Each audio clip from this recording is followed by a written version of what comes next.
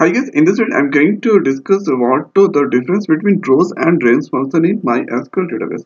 So right here I'm using the table EMP. So this is the record inside the EMP table. So let's see the query of rows and range function. So right here I'm using select and here selecting at here column EMP number and here after ename and here after deputy number and one important column is SAM. Now here after let's use some aggregator function and here I'm passing SAM column and here after over clause, so over clause and here order by SAM. So what the over clause I already discussed. Now next is as SAM one. So SAM1 is the column alias, so in place of this all. Now here after let's give the table name from EMP. So if you execute this query, so see at here. So at here four column I have taken and here after SAM one. So in SAM one, so I did sum on SAM. So over order by SAM. So order by SAM is 800, 900. This all in order by, and here I'm doing the sum on SAM. So at here it's just like a cumulative salary. So at here 800 plus 900, 70, 15, 70, 50 plus 1100, 2850 and 2850 plus 1250, 5350. So at here in place of this you can also use a range function. So let's copy and here after let's give range function and a range function at here we have to use uh, between clause and hereafter unbounded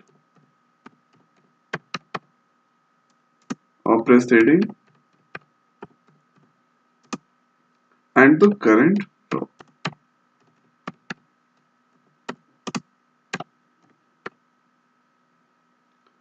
Hereafter as salary. So let's execute this query. So at here order by range between unbounded preceding and current row. CURR current row PRECEDING. Let's execute the query. So at here I'm getting the same output by using range function at here. So we can write this query by this way or we can do the same.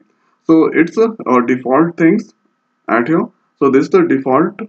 So at here range between unbounded preceding and current value. So it's a default here. So in place of this we can also use range function. Now about the unbounded preceding and current row. So at the time of first value and last value calculation, so I discussed about this all those things. So about why we are using unbounded preceding rows and here at here I'm using rows between unbounded preceding and unbounded flying. So at here this is the default value here. So in place of let's use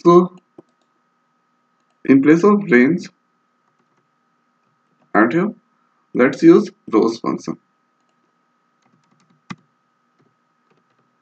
So now let's execute that one. So see at here I'm getting the output.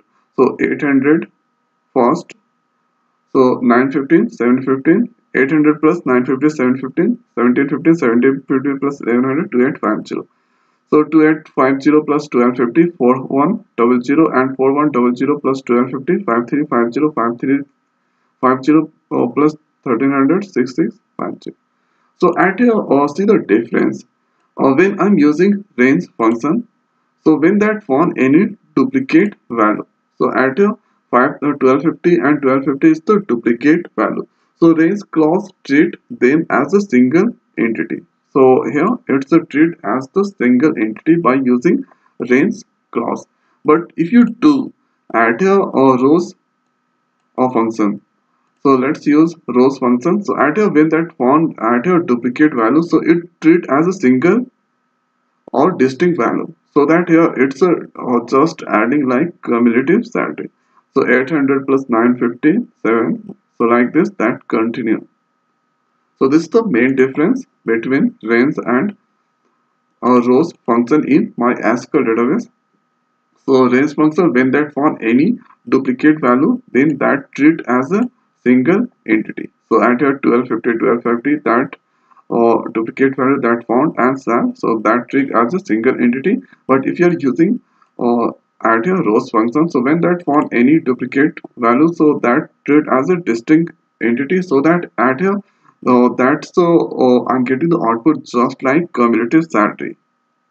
So this is the main difference between range and rows function.